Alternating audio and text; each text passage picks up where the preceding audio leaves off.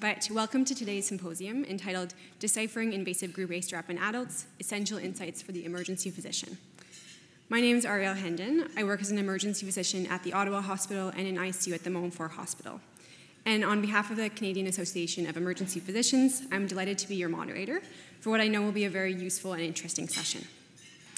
Our symposium topic was independently conceived by the Conference Scientific Planning Committee. This program received financial support from Paladin in the form of an education grant. All efforts were made to mitigate any potential biases, and the faculty have declared all potential conflicts of interest. So for a little background on why we settled on this topic, we're all aware of the sharp increase in cases of invasive group A strep infections and the resulting media and public interest in these infections. So it seemed timely to review what invasive group A strep is and how to manage it, as well as other non-invasive strep infections. We're excited to share with you some recommendations from the soon-to-be-released CAEP guidelines on skin and soft tissue infections, led by one of our own presenters, Dr. Yadav. So our learning objectives today are thus as follows. We're going to defend existing management of pharyngitis despite rising rates of invasive group A strep. We'll differentiate the diagnosis and management of simple skin and soft tissue infections from necrotizing fasciitis.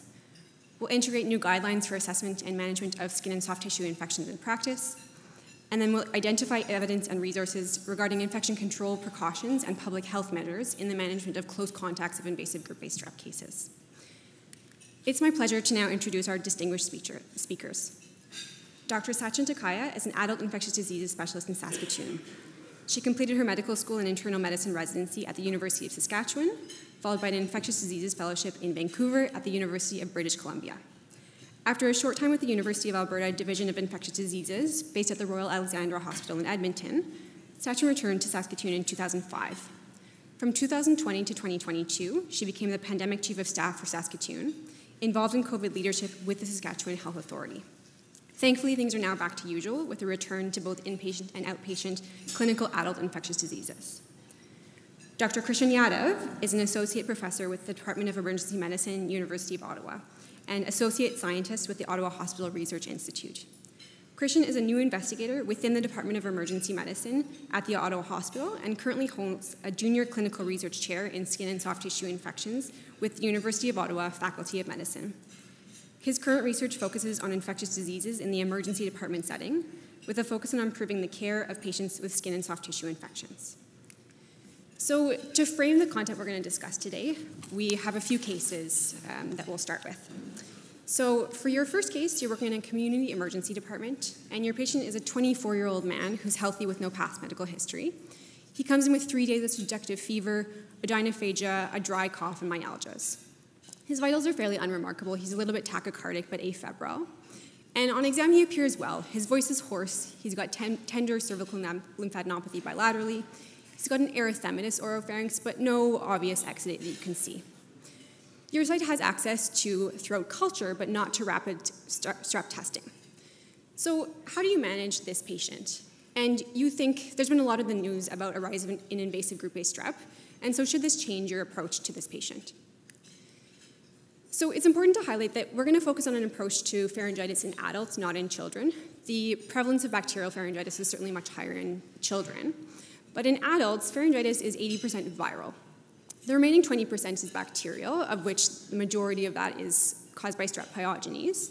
And this is not at all an exhaustive list of the other differentials that should go through your mind when assessing a patient who's got a sore throat.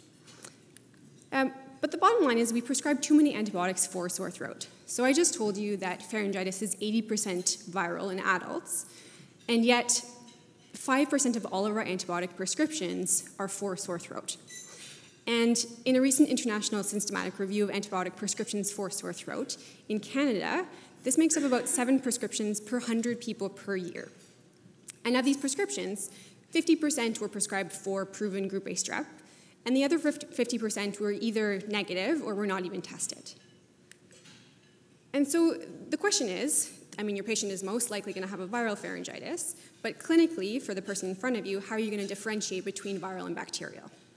And this is challenging. This is a table from the 2012 infectious disease guidelines, the IDSA guidelines.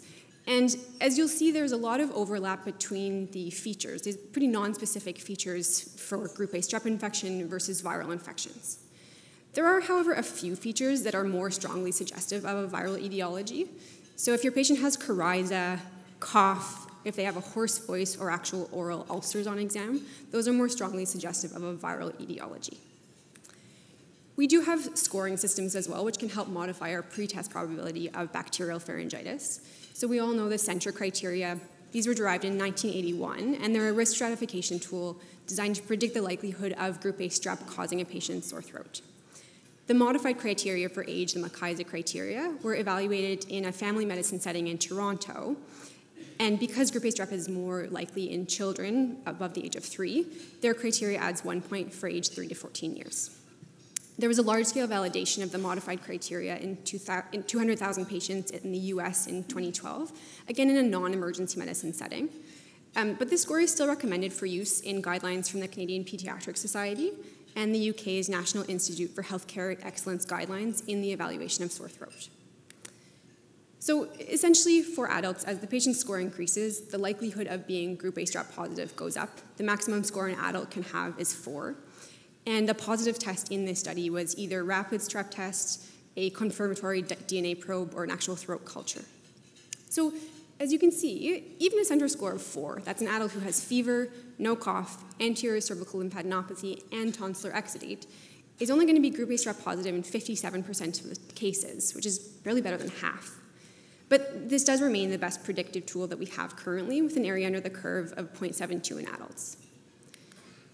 So we've already said that most of pharyngitis is viral, and we don't have great tests to differentiate between the two clinically. The question remains, do patients with strep pharyngitis actually need antibiotics at all? So we know that some of the tests we're going to do will be false positives. About 15% of children will be asymptomatic carriers, less in adults. So in many patients, we're going to be treating viral pharyngitis and just risking the side effects of antibiotics. We also know from a recent Cochrane review that 80% of patients with sore throat are going to be asymptomatic by 1 week, even without antibiotics. But what we really think we're treating with antibiotics for strep is complications of strep pharyngitis. So there is a small reduction in suppurative complications of strep pharyngitis with antibiotics. These are things like otitis media and peritonsillar abscess. But the incidence of these complications is very low, about 1%. So the number needed to treat to prevent a suppurative complication is about 200. And in older studies, antibiotics did prevent things like post-strep glomerulonephritis and rheumatic fever, but in our current populations, the rates of these complications are very, very low. And most of our populations that we're treating, rheumatic fever isn't really a concern. The one notable exception would be many of our indigenous populations where rates of rheumatic fever are disproportionately high. So just to keep in mind that depending on the patient that you treat, this may be a real concern. So all that said, if we've decided we're going to treat strep pharyngitis, it's really with the goal of preventing the already low rate of suppurative complications. We're going to review 2 sets of guidelines that we have. Some fairly old IDSA guidelines that haven't been updated since, and the UK NICE guidelines, which are newer. So the IDSA really says clinical features alone are not enough to distinguish between bacterial and viral pharyngitis, unless there are strong viral features like we talked about. So the cough, the hoarse voice, oral ulcers on an exam, and that you should use some kind of testing if your clinical suspicion is high to prove the patient has strep. This would be in the form of a throat swab or rapid antigen test, and they say that the rapid antigen test is specific enough that you can consider a positive, but that the rate of group A strep in adults is low enough that if the strep rapid test is negative, then you don't need to proceed with a confirmatory throat culture. You can treat them as not strep. If you are going to treat patients, the treatment would be penicillin or amoxicillin for 10 days, and there are alternatives for patients who are truly penicillin allergic. The UK National Institute for Healthcare Excellence guidelines from 2018 are somewhat similar. They also do recommend using some kind of pretest probability to decide if you need to treat your patient. So if your center score is 0 to 2, they say this is low enough, you don't need to treat with antibiotics. If the patient is unwell, reasonable to treat immediately. And if they're a moderate to high probability, they say you can consider treating them, or giving them a backup prescription if their testing is positive.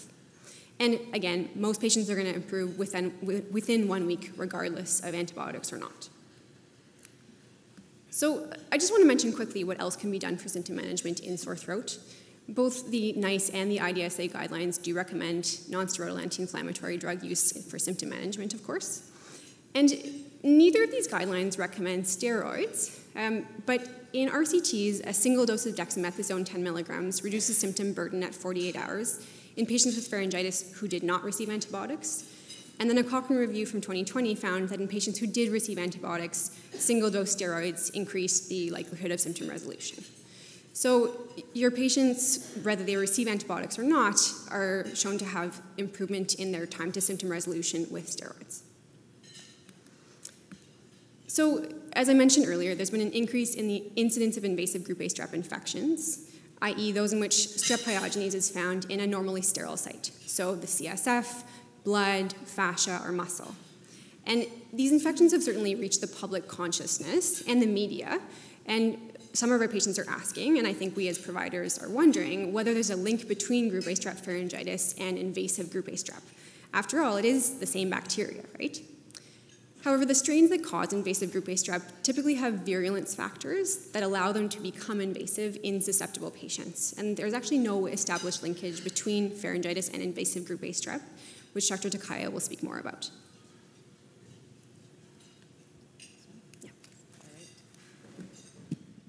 Okay, thank you very much. Can you hear me? Okay.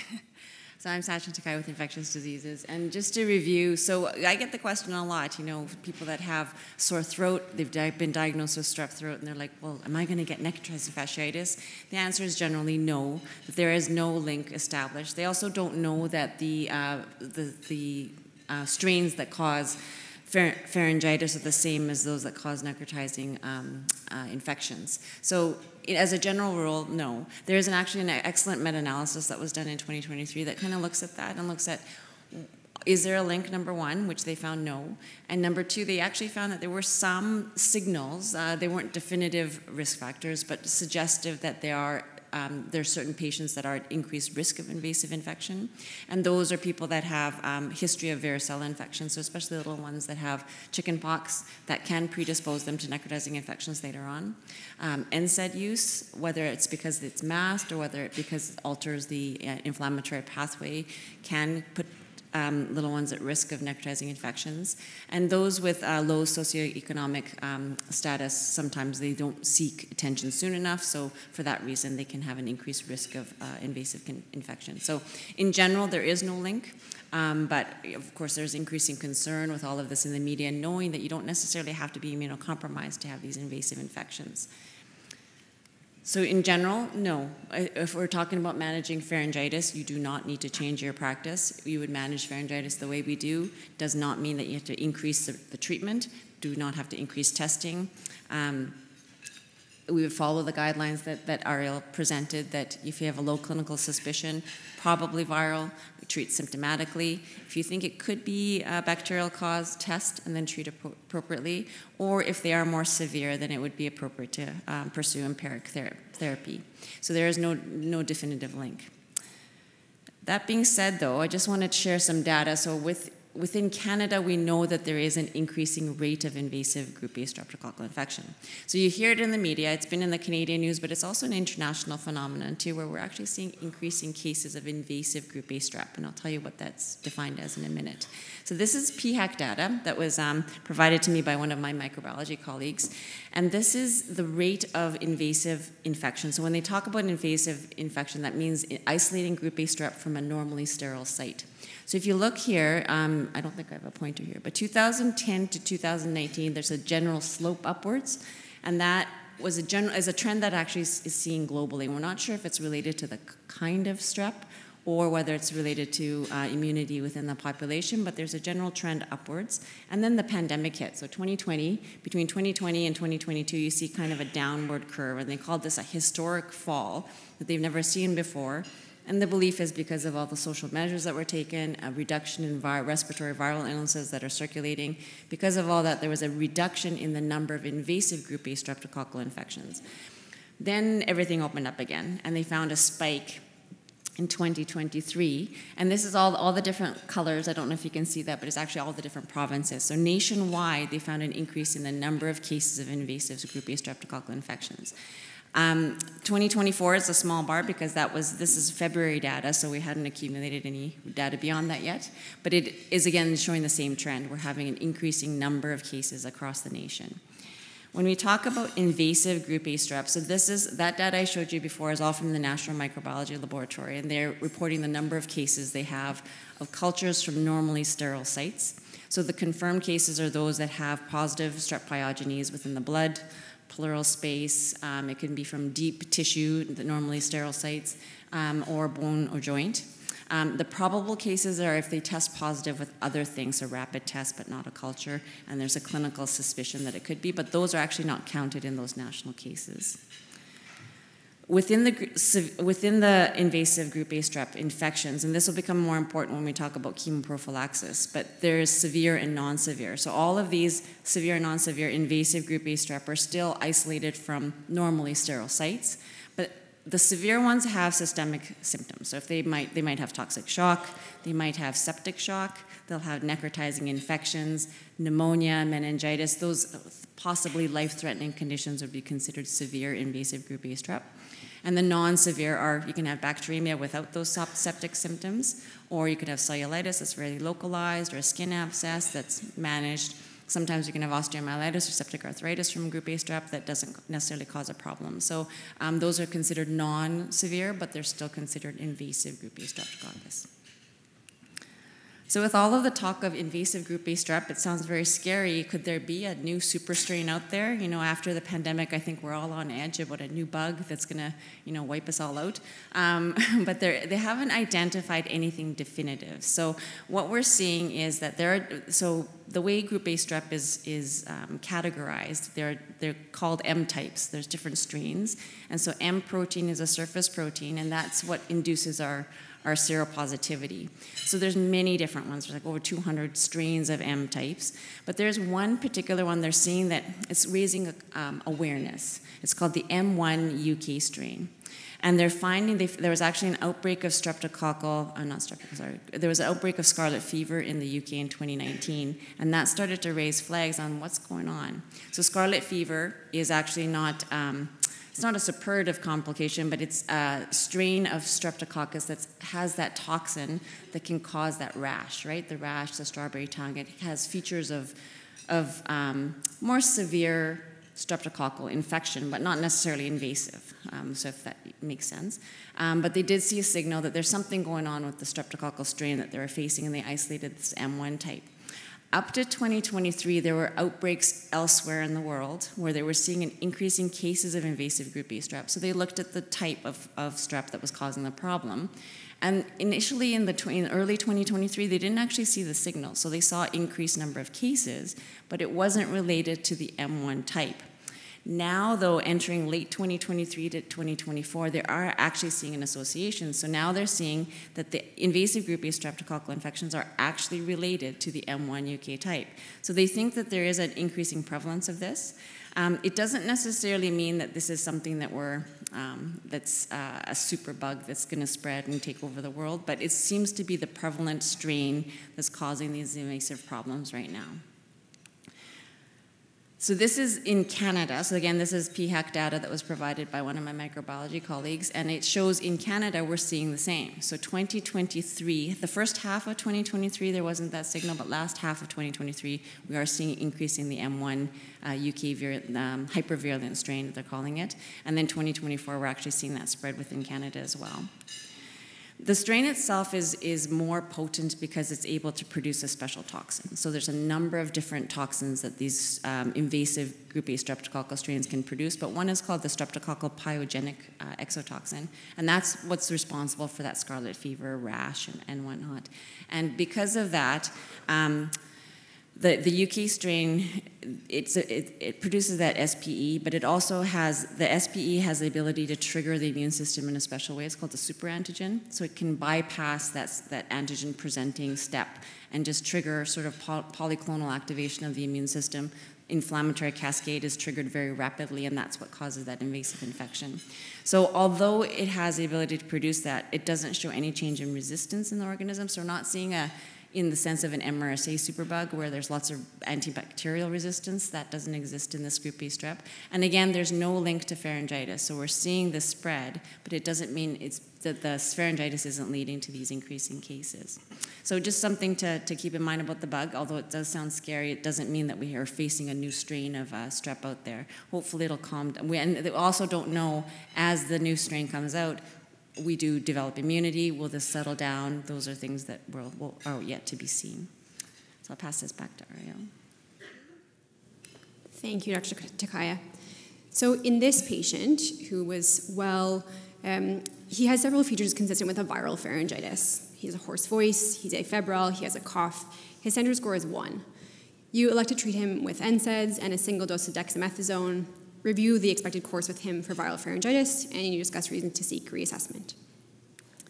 For our second case, you have a 62-year-old female you're seeing in a tertiary care emergency department. She has a past history of diabetes and hypertension, and she bumped her leg on a coffee table 3 days ago, and 2 days now she's had right leg pain and redness. She'd been scratching in the area and had some excoriations prior. Her vitals, as you see, are fairly unremarkable. On exam, she has some lower shin erythema, which is warm and mildly tender on palpation, with no crepitus and no bulla. Compartments are soft. She's not confused. There's some nausea, but no vomiting. So how do you approach this patient's management? I'll pass this over to Dr. Yadav. So this is a nice segue into skin and soft tissue infections. So first, I'm just going to spend a quick moment to convince you about why this is an important problem in the emergency department. Cellulitis is the 9th most common reason Canadians visit an emergency department every single year, and that doesn't even take into account skin abscesses and deeper necrotizing infections. So the burden is likely much higher. We know that from data in the United States, 4 in 10 Americans visit a healthcare provider every single year for skin and soft tissue infections, with an annual cost of $5 billion US. So this is a huge burden on our healthcare system, on our patients, and economically as well. That being said, when we think about skin and soft tissue infections, we think it's a pretty simple process. But I challenge you that there are actually a number of important pitfalls to consider. So when a patient presents to the emergency department and sees a clinician with a potential skin and soft tissue infection, the first potential pitfall is making an accurate diagnosis. The literature shows that up to 1 in 3 patients will be misdiagnosed when they approach a clinician in the emergency department. And this can have unintended consequences such as inappropriate exposure to antibiotics or potentially missing an important alternative diagnosis such as a DVT. However, most of the time we do get the diagnosis correct, and then we have to decide, is this a purulent infection like a skin abscess? If it is, we typically treat it with a bedside incision and drainage, and then we have to decide, does this patient need antibiotics or not? If it's non-purulent like cellulitis, it's the age-old question, do we use oral or IV antibiotics? And in the patient that you decide needs IV antibiotics, do they need hospital admission or can we send them home? And then there's a persistent question about when should these patients get follow-up? Because we know that a substantial number of patients that we see in the emergency department don't have a family doctor. So when should they come back to the emergency department? When should they go to a walk-in clinic, et cetera? So given what I've highlighted, we recognize that there was an opportunity to perhaps improve the care of emergency department patients with skin and soft tissue infections. So we have created the Canadian Emergency Department Best Practices Checklist for Skin and Soft Tissue Infections. This has been fully endorsed by CAEP and has been accepted for publication in CGEM. It should be out in press in the next 4 weeks. So I'm just going to briefly touch on how we developed these recommendations. We did recognize that there are a number of high-quality guidelines for skin and soft tissue infections out there, but they're not tailored to the Canadian Emergency Department context. So we followed the CAN implement process to adapt existing high-quality guidelines, but for use in the Canadian ED setting with a focus on diagnosis, treatment, disposition, and follow-up. And hopefully what you'll see from the recommendations that we have is that these are very concrete recommendations that are directly applicable to you as clinicians at the bedside.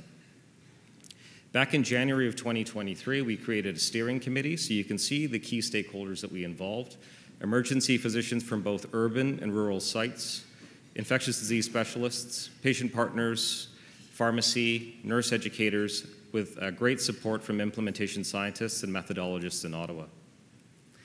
We first searched the literature for any skin and soft tissue infection guideline published in the last 10 years, and we selected the 5 guidelines with the highest rigor of development score in the Agree-To instrument. So we picked those 5 guidelines for adaptation to develop our recommendations. So how did we arrive at the recommendations? Well, we developed 24 key health questions across 3 conditions. The vast majority of our recommendations were adaptations of existing recommendations. If a guideline did not adequately address our question, we then searched the literature for high-quality systematic reviews. And then if there wasn't even a systematic review to answer the question, as a steering committee, we developed an expert opinion, which was for 3 of the 24 questions. So let's dive into some of the recommendations. I can't cover all 24, but I'm going to cover some key ones. So the diagnosis of cellulitis, as I mentioned, is difficult. 1 in 3 patients are misdiagnosed if you look at the literature. And that's because there are a large number of both common and uncommon mimics. So we have to think about all of these alternative diagnoses that these patients could potentially have. So the first question we asked is, how should cellulitis be diagnosed in the emergency department? And we recommend using clinical judgment to diagnose cellulitis. In the first point, we pointed out the key findings of cellulitis that you'll see at the bedside. And we specifically recommend not using specific decision tools or specific investigations to diagnose cellulitis. This was based on a high-quality systematic review by Patel et al., where they found that when they looked at biomarkers and decision tools, none of them were sufficiently appropriate enough to diagnose cellulitis. So yes, there are a number of mimics and diagnosis can be difficult, but there are things that can point us one way or another. First, cellulitis is almost never bilateral. If you have somebody with bilateral symptoms, you should consider an alternative diagnosis. Mechanism is key, so if in the history there's some sort of story about a microtrauma or skin breach, that usually portends that it's a cellulitic process. If there's associated lymphangitis, it's highly suggestive of an infectious process.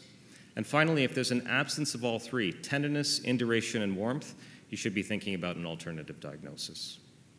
Another question that pops up is that should blood cultures be ordered for patients with cellulitis? We have data that shows up to 20 to 30% of patients with skin and soft tissue infections have blood cultures sent. We recommend not routinely ordering blood cultures for systemically well patients with cellulitis. This is based on data that shows that in a systemically well patient with this infection, less than 5% of blood cultures are positive. However, we would recommend considering ordering blood cultures if you have a patient who's systemically unwell or immune suppressed, and we put the criteria for what that means in parentheses for you. Something else that often comes up is, should ED clinicians order imaging, such as CT scan, for patients with cellulitis? We recommend not routinely ordering radiology-performed imaging for cellulitis. We expanded the scope of what we meant by imaging to include CT, X-ray, and ultrasound because we recognized that there are many Canadian emergency departments that might have access to only one of those modalities. We do, however, recommend considering obtaining imaging for patients with the following scenarios: suspected osteomyelitis, foreign bodies, or if there's substantial uncertainty in differentiating from necrotizing fasciitis, but with the important caveat that that should never delay urgent surgical consultation if your clinical suspicion is high. So what about treatment of cellulitis?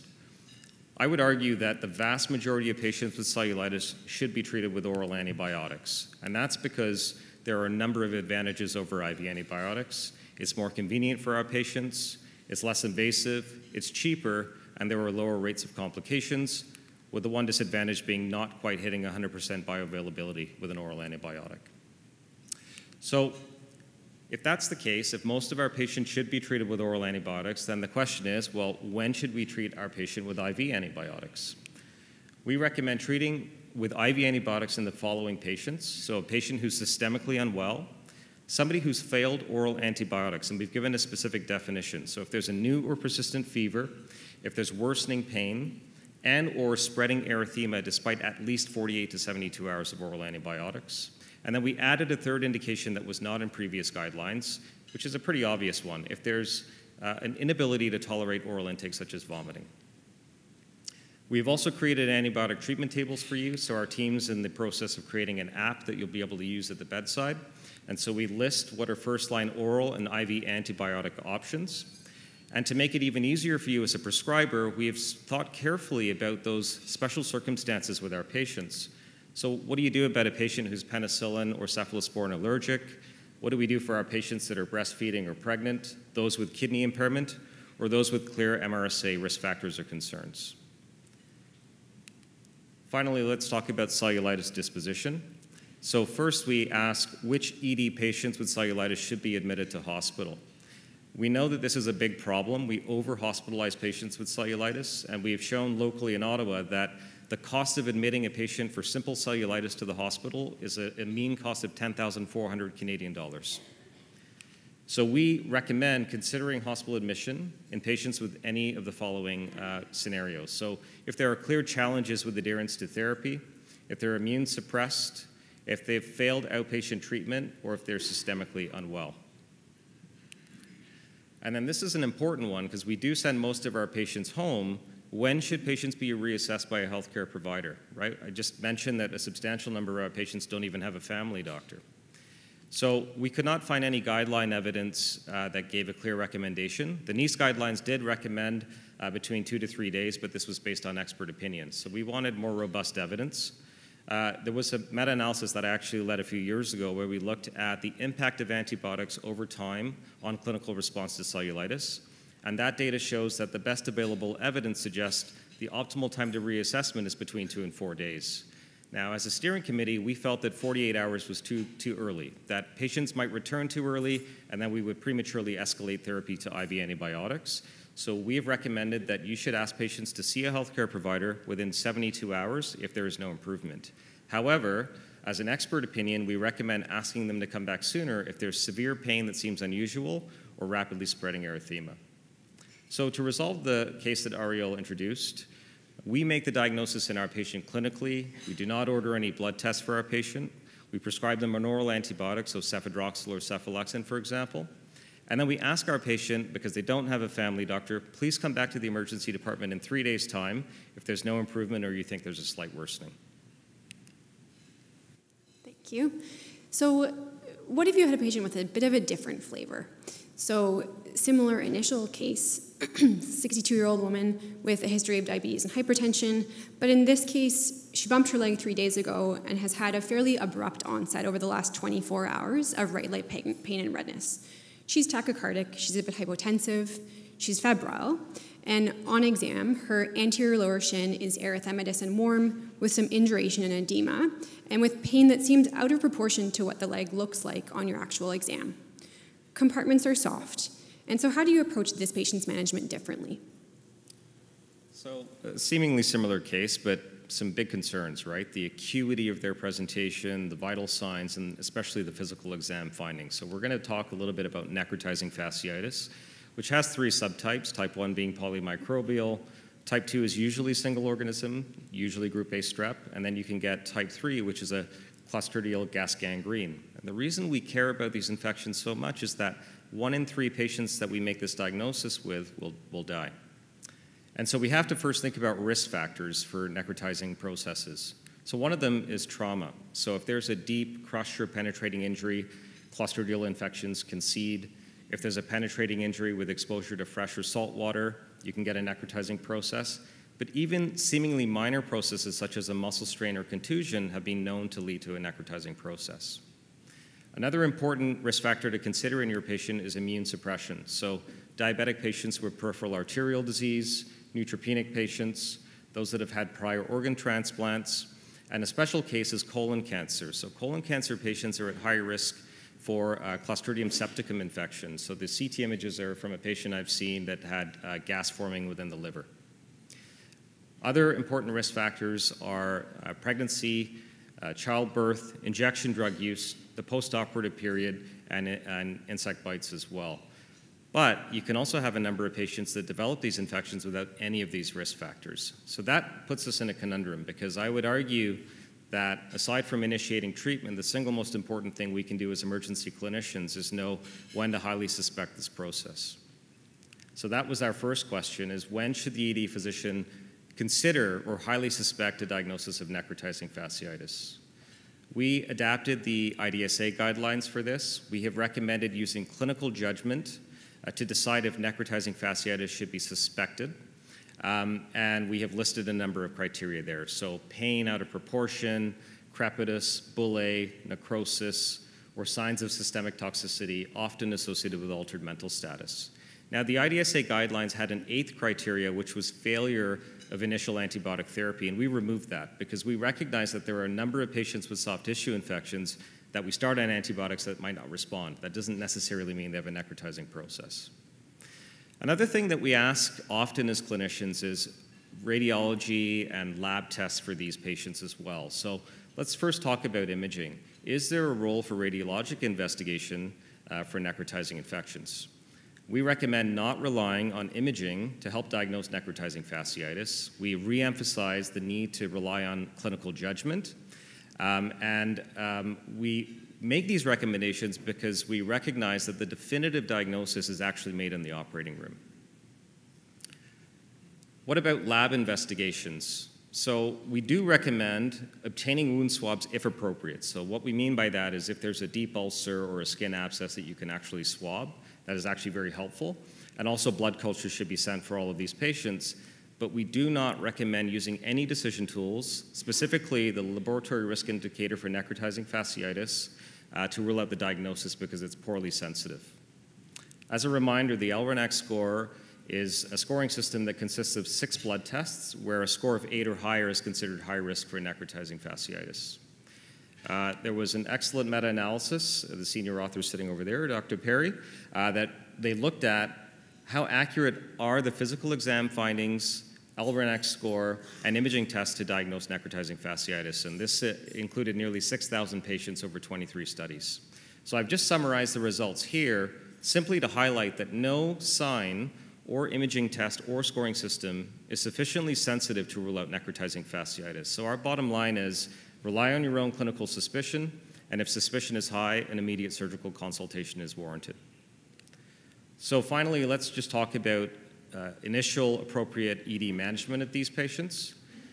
We recommend immediate surgical consultation, ordering intravenous antibiotic therapy, which I'll cover in the next slide, and also we have mentioned analgesia, IV fluids, and vasopressors if needed, which has not been mentioned in previous guidelines, but is important in the emergency department setting.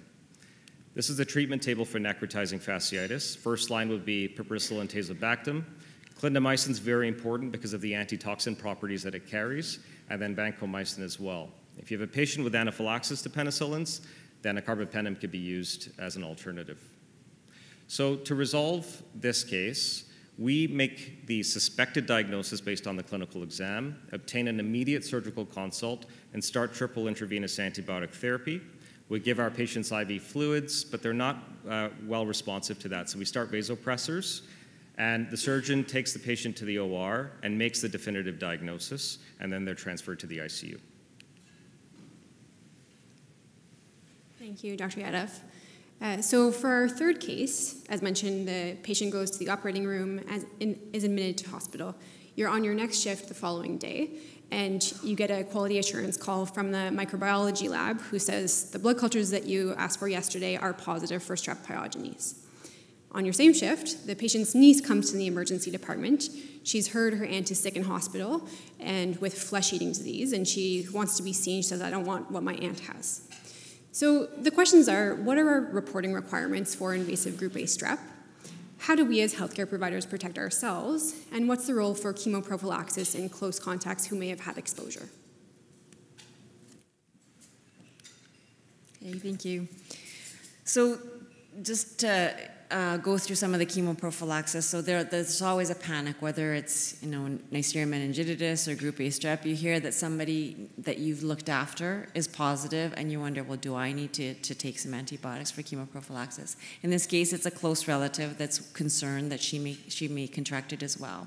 We know that certain strains, as I mentioned, are linked to invasive group A strep disease, and they're not necessarily pharyngeal. They have the virulence factors that cause invasive disease, and those patients that get invasive group A strep, if there's a secondary case, if there's an exposure, there's about 100 times risk of them getting severe necrotizing infection if they become sick with it. So there is a purpose to chemoprophylaxis of close contacts. The key here, though, is that they must be close contacts, and I'll go through those definitions in a minute. Because the case fatality rate is high, we want to make sure that secondary cases do not occur, and so we do define it closely. Public health is generally involved. In Saskatchewan here, those positive cultures actually get called to public health, and then they do some of the contact tracing and then the chemoprophylaxis prescribing. The communicability period is anywhere from 10 to 21 days, but we do offer chemoprophylaxis to those close contacts of severe invasive group A strep infections. Any time if they've been 7 days from the last exposure up to 24 hours of appropriate antibiotic therapy. So that's their kind of contagious period of that case. But again, the emphasis is only for the severe cases and for the very close contacts. So the close contact definition has been defined. These are all fairly old definitions, and they still stand true. So if you look at the CDC guidance, this is the PHAC guidance, the close contact case definitions are still the same as many years ago. I think this was put out in 2006. So it is household contacts, and you do have to have about 4 hours of contact per day or 20 hours a week. And outside of the close contacts, so household contacts, the non-household contacts would include those that have mucosal exposure. So if you had sexual contact, if you've had non-protected or non-PPE mucosal exposure, then those are the ones that you would consider chemoprophylaxis for. Usually in the group setting, so long-term care, daycares, schools, not usually recommended unless defined by the same standards. So if you have infant daycare where there's a lot of potential mucosal transmission or exposure, those cases there might be some chemoprophylaxis involved. The treatment that they recommend is usually similar to the treatment of pharyngitis, so it would be a 10-day course of cephalosporin. Penicillins can be used, but there were a few studies that suggested that carriage is better eradicated with the cephalosporins and something to do with the stability of the beta-lactam. If you're allergic to penicillins, then erythromycin, clarithromycin, or clindamycin are alternatives. For us as healthcare workers, though, it's important to remember that we wear PPE. So generally, we do not need chemoprophylaxis. So the transmission is droplet contact. We won't have those lab results yet. As emergency physicians, you might not know that as group A strep, but if there is a risk of contagiousness and they have that flag, usually they're thrown on precautions preemptively. So droplet contact precautions, they remain on precautions until 24 hours after appropriate antimicrobial therapy. So as long as you're wearing PPE, you should not be concerned about chemoprophylaxis. But I often get the question, well, how do you know? How do I know what I should be wearing when I don't know what the diagnosis is? And this is a key infection control, I guess, dogma that we have across the country. It's called Point of Care Risk Assessment, or POCRA. And I think this is emphasized even further through COVID, where we know that you have to be protected before you walk in and see that patient, because you don't know exactly what they may have. So looking at the patient, what sort of symptoms do they have? What is your task as a physician? What are you going to be doing for the patient? Are you going to be handling bodily fluids? Is the patient going to be coughing in your face? Those sorts of things all determine what sort of PPE you should be wearing. So do you need a face shield? Do you need a gown and gloves? So the point of care risk assessment is critical in all interactions with eMERGE, not just invasive group A strep. So just to keep that in mind, that as healthcare workers, because we are generally protected, we don't need to consider chemoprophylaxis. Thank you. All right. Thanks very much to Dr. Takaya and Dr. Yadav. So just to review some take-home points. Although invasive group A strep infections are on the rise, the management of actual pharyngitis should still remain unchanged for us. For cellulitis, with the guidelines that Dr. Yadav has reviewed, it's really a clinical diagnosis. In most patients, oral antibiotics would be your preferred treatment, and patients should be reassessed at that 72-hour mark if they're not getting better or if they're actually worsening. For necrotizing fasciitis, again, you need to use your clinical suspicion. And if you're worried, this should warrant an immediate surgical consult with IV antibiotics, analgesia, fluids, and pressors if the patient needs it. And only close contacts, which would not really be healthcare providers as long as we're wearing appropriate PPE, require chemoprophylaxis for cases of invasive group A strep infection. I think we're happy to take questions at this point. Thanks very much to both of you. Thank you. And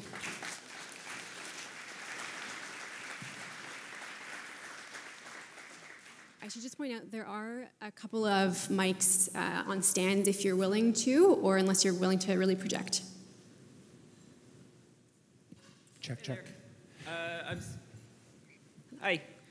Sorry, I'm Sam Mosier. I'm a family and emerge doc in Nova Scotia. Really appreciate the talk this morning. One of the hospitals I work at in Yarmouth is, well, it made the national news for an eye gas scare, so this is very salient. I was wondering if you could talk, though, I really appreciate you, especially Dr. Yadav there, addressing the question of like IV versus oral antibiotics for cellulitis, and certainly that's a decision we're making multiple times a day. Wondering if you had any suggestions in terms of when to step down, right? The patients that let's say we put them on IV, cefazolin, probenecid, Q24 for 3 days, then reassessed by MD. I mean, certainly at a lot of facilities, that's going to be a fairly common scenario. And then you decide, okay, is it time to step down or not? And I feel like that's always very much a gestalt sort of judgment call, and I'd love to know if there's anything specific that we could refer to in making that decision. That's a great question. I would strongly advocate for photo documentation. Now, you might not have that, right? You might work in an emergency department where you don't have an EMR, where you could take a photo of the patient's infection, but most of our patients will have a cell phone.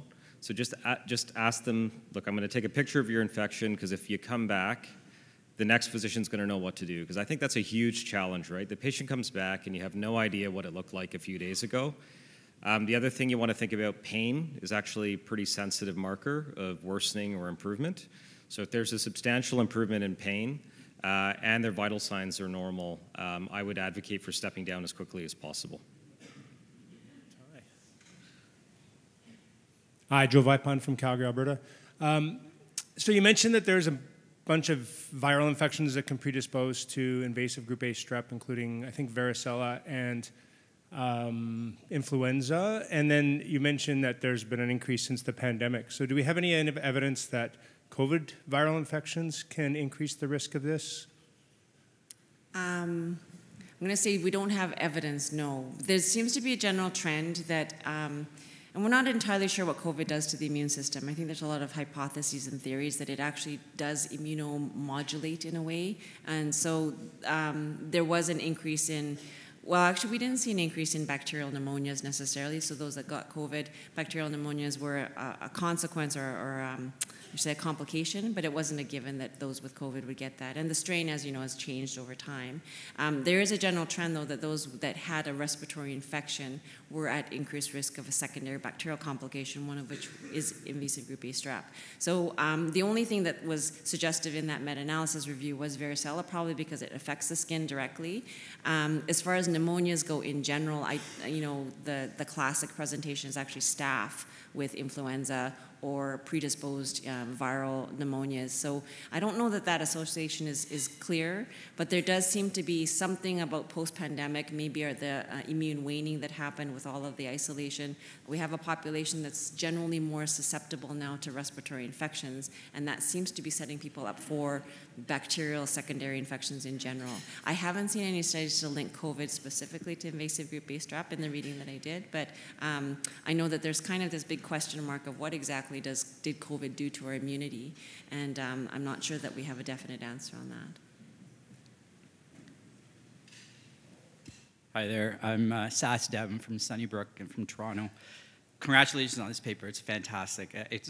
It's needed, and in our center, unfortunately, we've had almost a case a week for the last 15 months or so. And being the regional burn center, we often get the referrals for complex necrotizing soft tissue infections. And so we're putting a paper together right now, and we're going through the revision stage, and I've quoted Jeff Perry's paper many times in this, and I'm looking forward to citing your paper. One of the things that we found is to your point, which is the symptomology and the signs are actually very variable. And we've had a bunch of patients, one of them where there was no cutaneous symptoms. It was just pain. And this patient was young and lost his leg and eventually died. We've had other patients where we talk about hyponatremia and we talk about elevated white count, and we've had a patient where that wasn't the case, and yet significant strep-related necrotizing soft tissue infection. So to your point, they're all not that sensitive, and the fact that you've highlighted that is really something that we all should kind of think about. And the point is that we have to think about necrotizing soft tissue infection for us to get there, as opposed to kind of relying on the LRI neck score or some sort of scoring system or some sort of formula, which this clearly is not. And the other thing is that we often, especially if they're so sick, we do give them IVIG, just in terms of strep toxic shock syndrome. But yeah, your paper is very well timed, and congratulations. Thank you. I think you make an excellent point, right? I'd like to think about necrotizing infections as a spectrum of illness. So that's why we have advocated about not relying on imaging, because you just might be imaging that patient too early in their disease process, such that you don't see those obvious findings that you might if somebody was at a much more advanced or obvious case. Hi, I'm Savannah Bouton. I'm one of the R5s in Saskatoon here.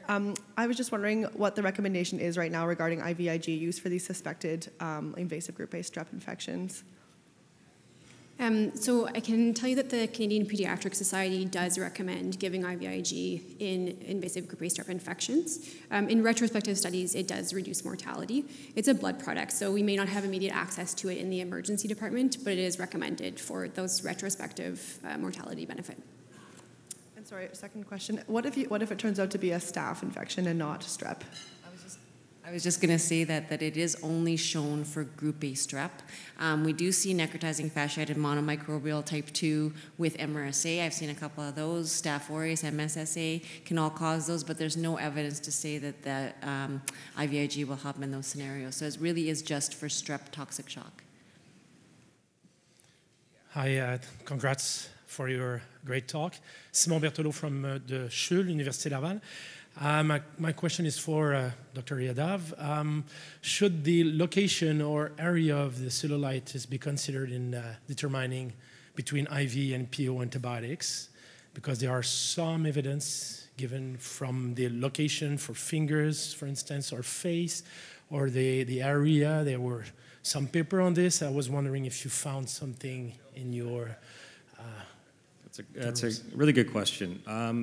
It's really hard. We could not find any direct link between the location of cellulitis and saying, okay, this person needs IV therapy. Hand infections are an interesting one. The physical exam is just really important there, because you can quite easily tell if somebody has a very advanced infection, maybe developing a flexor tenosynovitis, et cetera. But we could not find a link. So we've, at least at this iteration of the guideline, we have steered away from talking about location of infection. My team is working on trials where we're comparing antibiotic doses, and we're stratifying based on location to see if there's, an increased rate of treatment failure, for example, with oral antibiotics if the location is not involving the lower limb. And what about the area? Yeah, the area of erythema is a very subjective thing. Again, we could not find anything clear in the evidence to say, okay, if it's this large, therefore you should use IV antibiotics. So we wanted to keep our recommendations very simple, but founded in strong evidence as well. And our team, and I'm sure there'll be other teams out there, continuing to do research in this area, and if things change, we can update the guidelines. Hi there, thank you so much. Paul Atkinson from St. John. It's another question for Krishna. By the way, I did get my coffee this morning. You wrote a paper in CJAM where you advocated or supported the use of POCUS, but now we're seeing that no investigation should be instituted. So a pretty simple question, are you including POCUS as an investigation or part of the clinical assessment? Thank you. Thanks, Paul. So we were very specific in our wording where we talked about radiology-performed imaging. We do have direct recommendations where we do recommend POCUS in the skin abscess section. So if you have a patient where there's uncertainty about whether there's an underlying purulent infection, our guideline does recommend using POCUS to help you differentiate. It's got a very high sensitivity.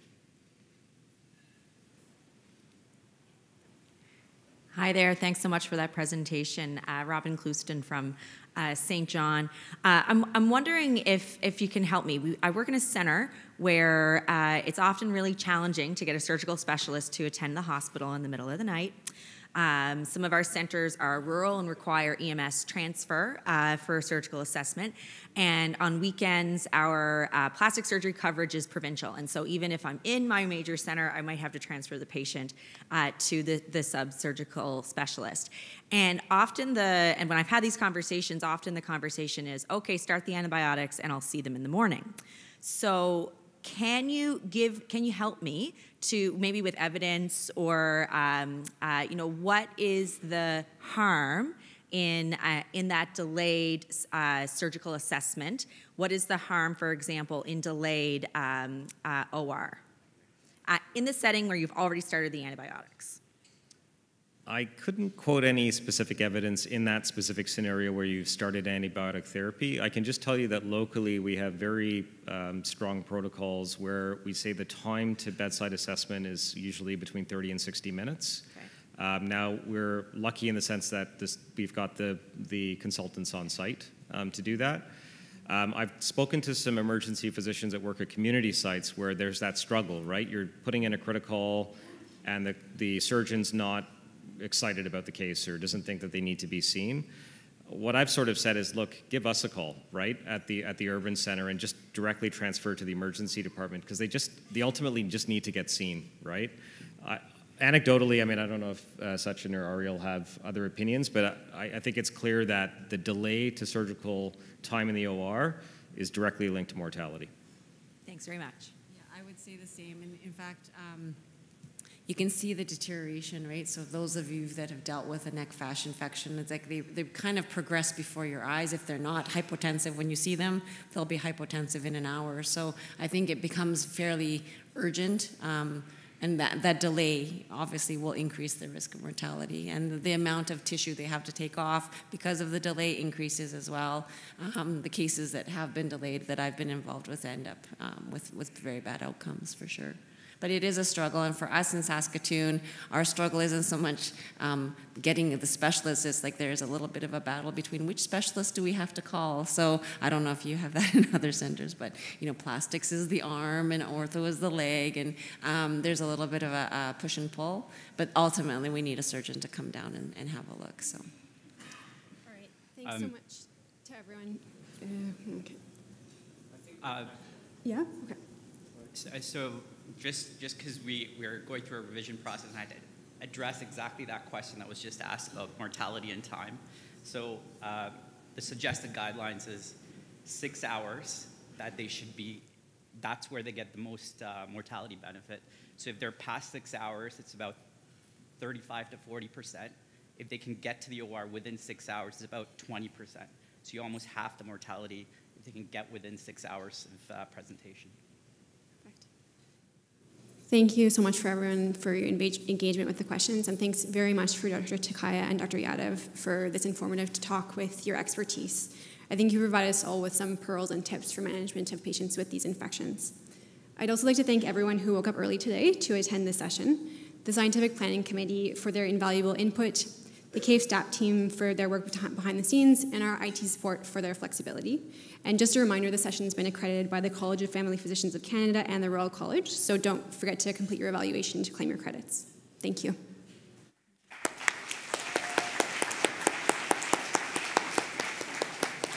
Yes, thanks again to the speakers. That was fantastic. And a plea to please fill out the evaluations on the app. It really drives future talks, topics, speakers, and all of that good stuff. So thanks again. Thank you. Excellent work, guys.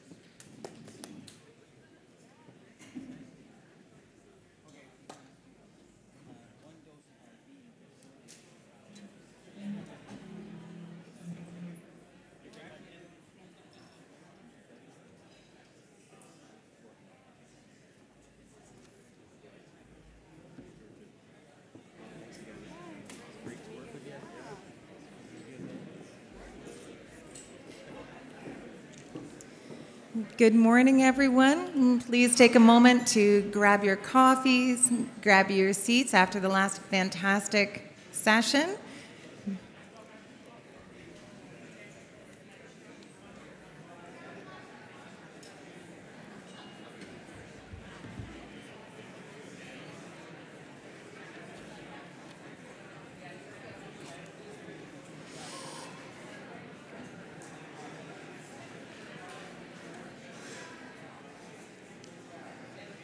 Mm.